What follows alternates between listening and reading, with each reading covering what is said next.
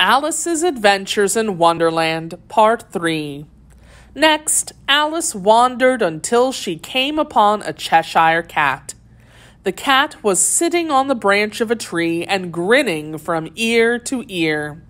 Alice was beginning to wish her time in Wonderland would come to an end. "Cheshire cat," Alice said, "would you tell me, please, which way I should walk from here?" "That depends a lot on where you want to get to," said the cat. "I don't care much where," said Alice. "Then it doesn't matter which way you go," said the cat. "So long as I get somewhere," Alice added. "Oh, you're sure to do that," said the cat, "if you only walk long enough." Alice tried another question. "What sort of people live here?" "In that direction," said the cat, waving his right paw, "lives a Mad Hatter. In that direction lives a March Hare. Visit either of them if you like. They're both mad." "But I don't want to visit with mad people," Alice remarked. "Oh, you can't help that," said the cat. "We're all mad here." Then the cat vanished slowly, beginning at the end of his tail and ending with his grin, which remained some time after the rest of him had gone. "Well," thought Alice, "a grin without a cat, how curious." She walked a bit and came to a house with a table set up in front. The March Hare and the Mad Hatter were having tea. A dormouse was sitting between them. The table was large, but the three of them were all crowded together at one corner of it. "No room! No room!" they cried out when they saw Alice coming. "There's plenty of room," said Alice indignantly. She sat down in a large armchair at one end of the table. "Have some lemonade," said the March Hare. Alice looked all around the table. "I don't see any lemonade," she remarked.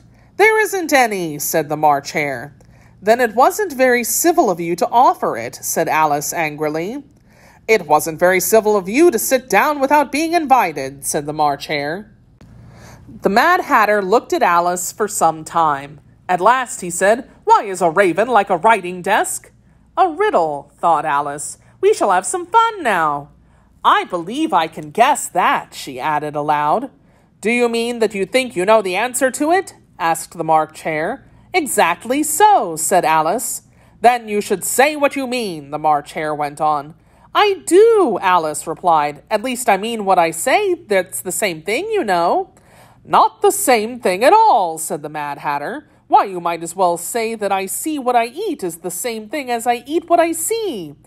"You might as well say," added the Dormouse, which seemed to be walking and talking in its sleep, "that I breathe when I sleep is the same thing as I sleep when I breathe." "It is the same thing with you," said the Mad Hatter.